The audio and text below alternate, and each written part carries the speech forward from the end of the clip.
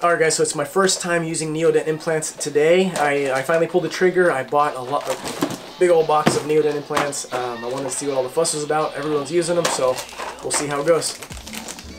So I'm just trying to figure out what size these are. So it's kind of hard to tell on the box work. Found it.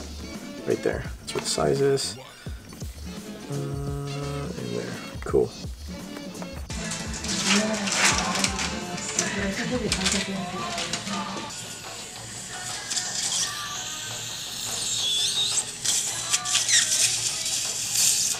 Maximum 8, 10, 11, 5 drill.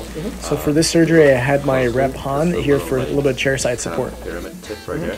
So it doesn't cut more than that though. Okay.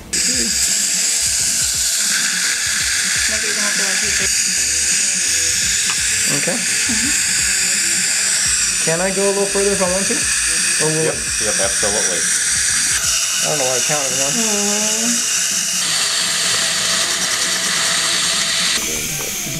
So you open the bottom, pull that out, and squeeze right here. So now it holds the implant. 12? So now, which one goes now it's snap and then you can just like drop it back. Ready? Actual implant, so you can see like what's coming out. And just to stir up a little bit of controversy here, I'm going to use an Implant Direct kit for my other implant. To be fair, the patient also does need a shorter implant, and I just happen to have the right size with Implant Direct, so here we go. Look at your drill, it's a little different, it's a little shorter. Relax your tongue, David.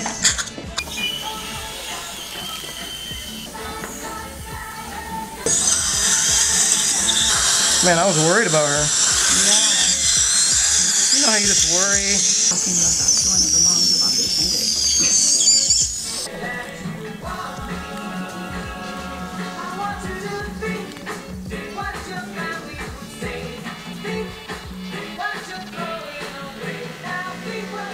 Alright guys, so I had a cool opportunity to place both NeoDent and Implant Direct in one patient because I needed the implant size for Implant Direct. I had a shorter implant, I just happened to have it. So I want to tell you about what I liked about each system. So for NeoDent, what I like is the surgical kit simplicity. It's pretty easy to use, there's not too many drills in there, and it works out really easily and it flows really nice. Restorative wise, it's supposed to be really simple too. I haven't started restoring it yet, so I can't really tell you from experience, except for that it's convenient to have only one platform versus a few different ones to pick from. I would say another really nice thing about it is that my reps are very responsive, right? So NeoDent's been very responsive to me in person and on social media. So they're liking my stuff, they're DMing me, they're pretty cool and easy to get a hold of. Alright, so for Implant Direct, I like Implant Direct too. So I'm not saying I'm just gonna ditch them and go with NeoDent. One thing that I like is that here, so if you're just like looking up top here, you can easily see what implant sizes you have.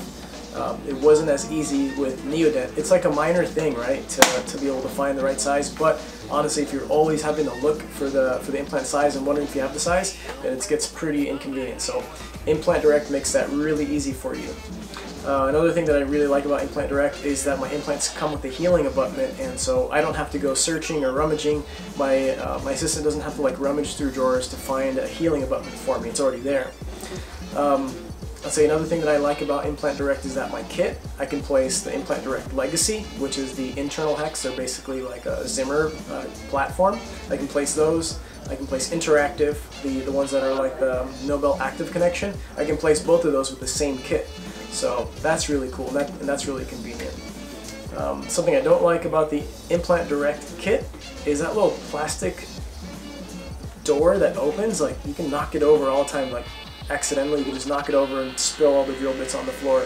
Yeah, it comes off, but it requires a little bit of finagling, right? So anyway, both implants went in great. I'm sure both implants are going to turn out great. I will, I'll keep you guys updated on how the implants turn out, and I'll try to post more cases like this.